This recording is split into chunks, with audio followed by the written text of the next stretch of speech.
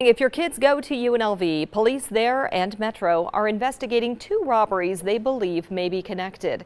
Police say early yesterday morning, a student was hit in the back of the head with a handgun and robbed in a parking lot on the northwest corner of campus.